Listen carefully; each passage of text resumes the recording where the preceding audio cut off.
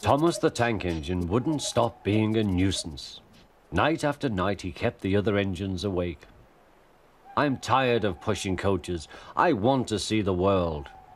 The other engines didn't take much notice, for Thomas was a little engine with a long tongue.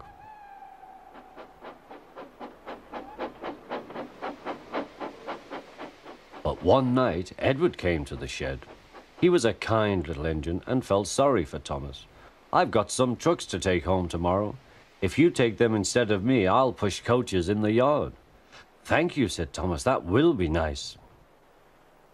Next morning, Edward and Thomas asked their drivers, and when they said yes, Thomas ran off happily to find trucks.